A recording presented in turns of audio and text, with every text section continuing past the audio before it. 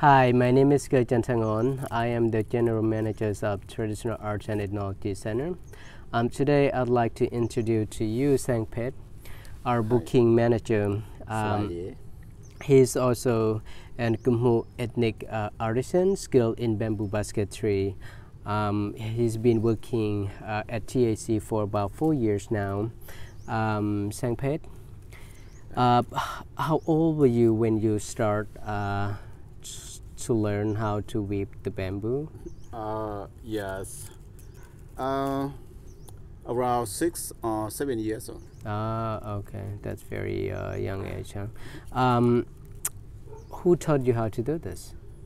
That's my grandparents and my father also. Okay.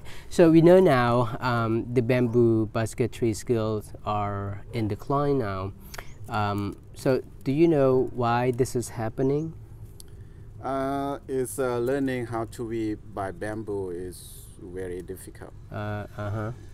And take a lot of time. You finish one, and but the price is quite low. Okay. So the kid, they're not interested because they are not make a lot of money. Okay.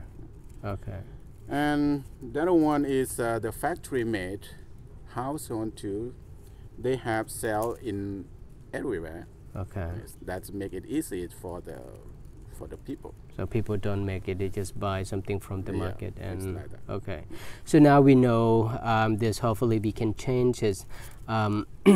So, how can we do to stop this problem? With this one is the encourage people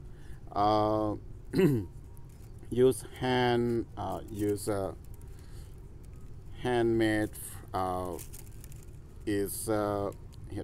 use handmade household tool more like that. So use household tools more. Yeah. Okay. So the government must to involve to encourage and support the local people, local community to find the market. Okay.